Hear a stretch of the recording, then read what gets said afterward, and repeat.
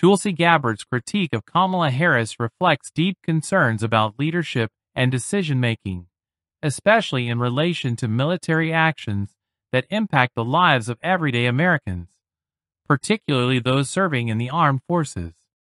By drawing a parallel between Kamala Harris and Dick Cheney, Gabbard sounds an alarm for voters wary of political figures perceived to support endless wars. This framing taps into a populist narrative that pits political elites against ordinary citizens, positioning Harris as someone who aligns with an agenda responsible for disastrous foreign interventions. I have a very simple message for my Democrat friends, my independent friends, those who may not be sure about who they're voting for in this election. Dick Cheney has just made the choice very clear. A vote for Kamala Harris is a vote for Dick Cheney, the architect of everything that has gone wrong in the Middle East for the last few decades. And so it's interesting because if you listen to the New York Times or some of the other mainstream media, they're saying, oh, don't expect much from Kamala Harris in the way of policies and details and plans, and we're not going to know much about what kind of president she's going to be because she doesn't have much time. They're conveniently ignoring the fact that she's been there working in the White House the last 3.5 years alongside Joe Biden. She's been the last one in the room, according to her, as these big decisions are being made.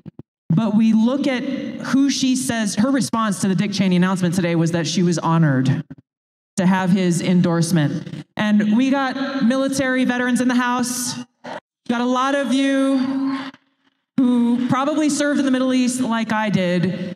And so it sickened me, Tucker, to read those words today, both from Dick Cheney, Liz Cheney, and Kamala Harris, because we have people who we care very much about who were killed in those wars because of Dick Cheney. Kamala Harris has told us all we need to know about what kind of commander-in-chief she would be. And I don't know about you, but I would not trust her for a moment with the lives of my brothers and sisters in uniform. Gabbard's portrayal of Cheney as the architect of a failed war in the Middle East resonates with long-standing public skepticism of interventionist foreign policies.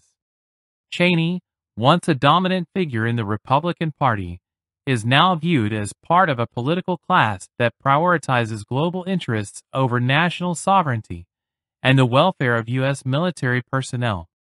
Gabbard's message conveys a sense of betrayal, arguing that Harris, by seemingly aligning with Cheney's legacy, continues policies that have led to unnecessary loss of life and prolonged instability in the Middle East. At the heart of Gabbard's criticism is a conservative focus on national security, responsible use of military force, and the prevention of avoidable conflicts. Her emphasis on protecting brothers and sisters in uniform highlights the moral weight of sending soldiers into war zones where they risk their lives. This concern taps into the public's distrust of politicians perceived as part of the establishment, especially those influenced by corporate or military-industrial interests.